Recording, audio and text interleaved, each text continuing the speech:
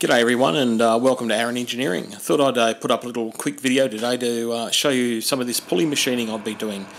If you've been following along on my YouTube and social media channels, you'll notice that I bought a multi-tool disc sander, a belt and disc sanding attachment for my big large GMF grinder. Now the problem was that the pulley wouldn't fit the shaft, as it was 5/8 of an inch diameter, and my shaft's a 1 inch diameter. So just got it squared away in the four-jaw chuck at the moment on the Colchester Master 2500, and I'm just taking some light cuts here with my boring bar. I was rather concerned about this as I wasn't hanging on to the part with a lot of meat. I didn't want it to dig in and rip that pulley out of the chuck, so I was just taking it a little bit easy until I got a feel for it, and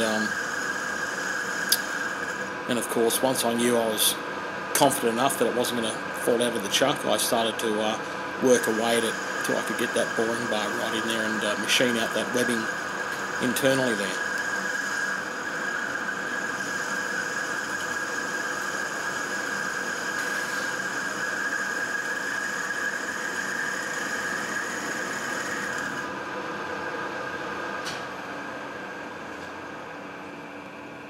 Alright, just having a different camera angle here just so you could see a little bit more of the internals.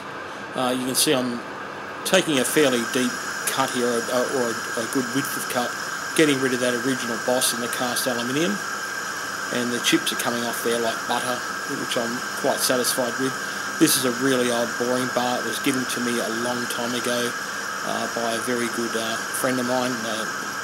Look, I wouldn't even know if he's around these days. His name was Gary Stoker. I used to work with him.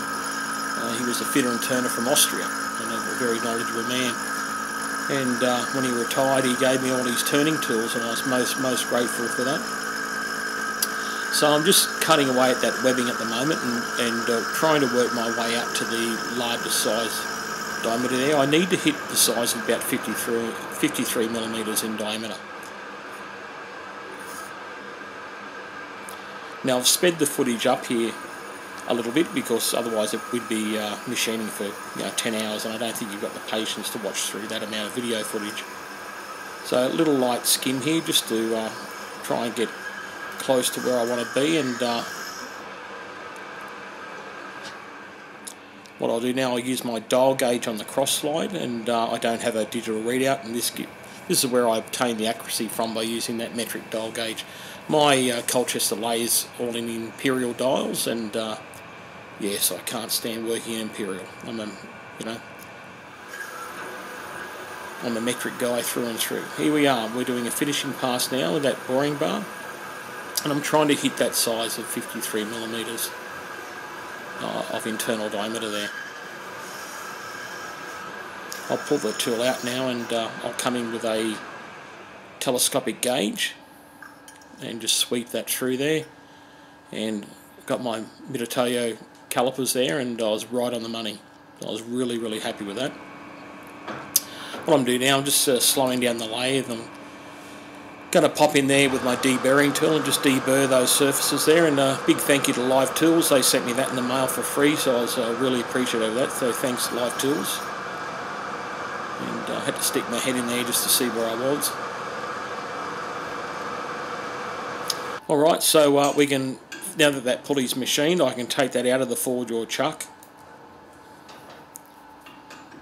And I was rather happy with that. As you can see, there wasn't much meat hanging onto that pulley. That's why I was being a little bit careful with it.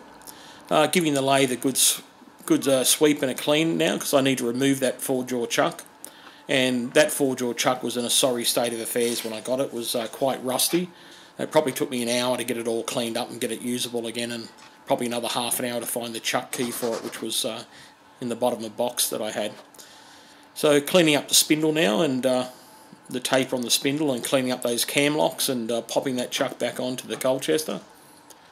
This is actually a really good quality three-jaw chuck. I believe it's a proper high-speed chuck suited for that Colchester lathe. As you know, the Colchester's got a high RPM spindle in. I think it's capable of 2,500 RPM.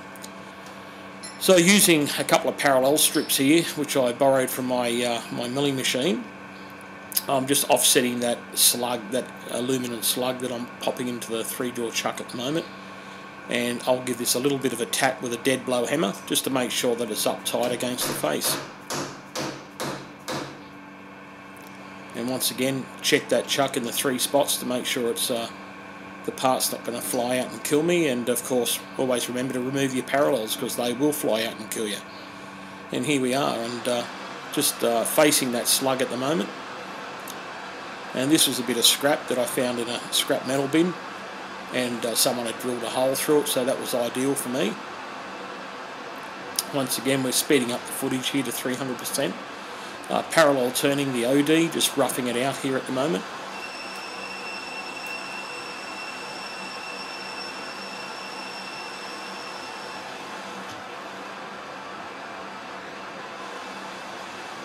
Once again, not many people like you fast forwarding in your video, but sometimes you have to do it, otherwise you just run out of time. And like I said, people won't have the patience to sit there and watch it for hours on end.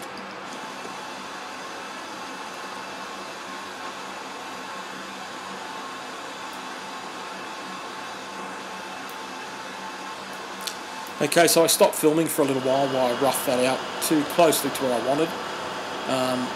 Here I was going to nearly to size fit, or a little bit oversized. So the ID was 53, so I was hitting here for 53 plus or minus 0.05, something like that.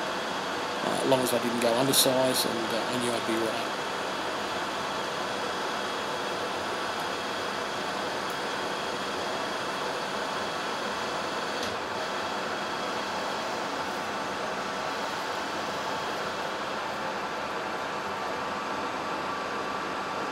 What I'll do now, I've got an old, well, it's old, but it's practically brand new. It's a Wiltshire lathe file, so a single cut file, and it's specially designed for the lathe. And I'll just kick it out of gear here and come in over the top of the headstock and just take a little light skim off there just to break the sharp edge. And I could feel that the pulley wanted to go. I could feel resistance there. It didn't actually start, but I knew I was pretty much on the money there. I think I was oversized 0.05 of a mil, something like that. I still had a bit of warmth in there. It was roughly at about, the slug was probably about 50 degrees Celsius. The aluminium had heated up while I did all the roughing out.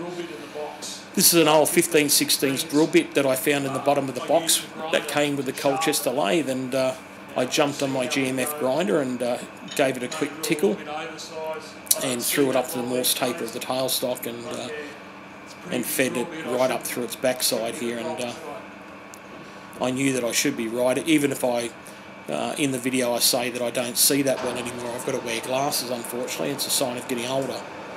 And I thought, even if I wasn't that close with the grinding, I knew I wouldn't be far off. And I think it actually drilled out to about 24 millimeters.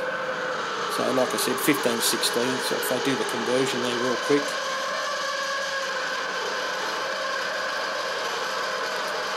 So 15/16 is 23.82 roughly as a millimetre, and I think by memory it came up at about 24, so I may have been a little bit off with my grinding, which you can be, which, as you know, your drill will drill oversized if you're not too careful, especially just offhand grinding on such a big drill like that.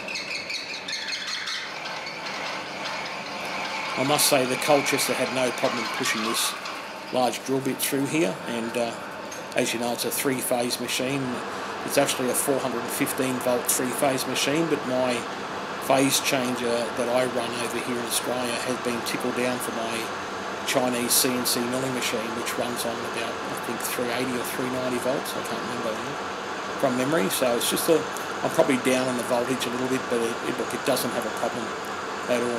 I'm popping with my boring bar now because I need to bore that internal out to 25.4 mil, which is 1 inch. And this is probably just a light cut, a clean-up cut. I didn't put all the footage in there.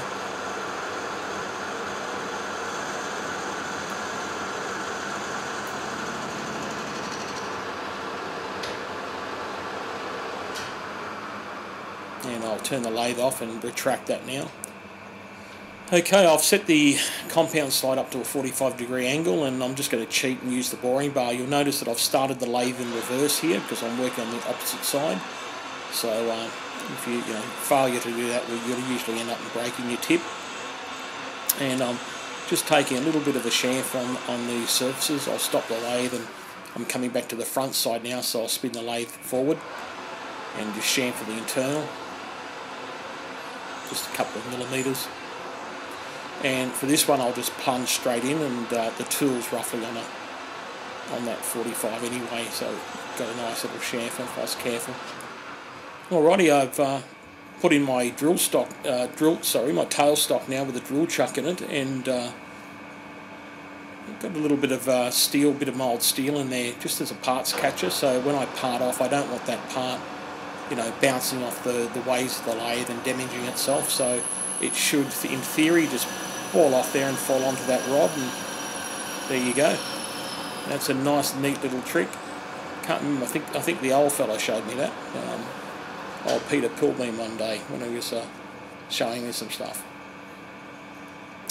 Alrighty, so we've got a bit of Loctite bearing retaining compound in here. Now, please note that I did put that pulley in the oven. My wife had just cooked a beautiful pasta dish, and the oven was cooling down. It was about 50 degrees Celsius, and popped that in the oven, heated it up, and the little slug there, I put that in the freezer for about the same time the part was in the oven, probably all up about 15 minutes, and honestly, it went in there like a finger in a, well, I better not say that, but you know what I mean. Went in there quite easily. I just held some pressure in there while it was cooling down. Alrighty, I fitted it all up to the GMF grinder, and I was quite happy with it. It was quite concentric. It didn't vibrate that much, and yeah, I now have a full working, grinder and belt sander. So anyway, guys, I'm going to leave you now, and thanks for following on, and I'll see you in the next video.